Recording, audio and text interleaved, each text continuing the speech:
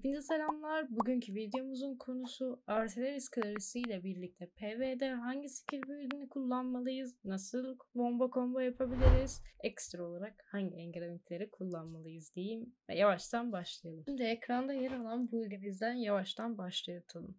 Build'imiz bol bol CC, sütun, alan hasarı ile oluşuyor. Yani leveling yaparken kaos dungeon'ıdır, o sudur, bu sudur kendimizi kasarken verebileceğimiz maksimum hasarı çıkartıyor. Görevlerinize, ana görev hikayenize size yardımcı olmak amaçlı kullanılan bir build. Bol bol dediğim gibi hasarımızı arttırabilen build kullanıyoruz. Normalde raid'de kullandığınız bir build değil. Bu raid'de çünkü biraz daha bu karakterin partiye buff verme özelliği de var. O bufflarla beraber çok rahat bir şekilde raid'i de yok etmenizi sağlıyor. Bunun videosunu da yine sonradan yapacağız. Ama bu build biraz daha biz levelingimizi yapalım, gelişelim. Bu karakter nasıl bir karakter? Dışarıdan bakalım bu build'e. Yüksek DPS için kombolayabileceğimiz ilk yeteneğimiz W, E, R tuşlarıyla oluşuyor. Ekranda gördüğünüz gibi komboyu uygulayabilirsiniz. İkinci kombomuzu da ekranda gördüğünüz tuşlarla birlikte uygulayabilirsiniz. Güzel bir burst damage çıkarmamızı sağlıyor. Moblarda kullanırken fazlasıyla efektif. Grafik sistemi için Artillerist baraj enchantment'ı kullanabilirsiniz. PvE olduğu için bu build'i kullanmanız çok yararlı. P'ye bastığımızda envanterimizdeki 2 slot'a takıyoruz. Elde ettikten sonra takılardan ve ekstra olarak stone taşından bonus alabiliyoruz. Bu engravingleri elde etmek için bir önceki Sorceress videomda bahsetmiştim. İsterseniz oradan detaylara da bakabilirsiniz tekrardan. Videomuzun sonuna gelmiş bulunmaktayız. Kanala abone olarak, videolarımı beğenerek, zil bildirimlerini açarak bana destek olabilirsiniz. Şimdiden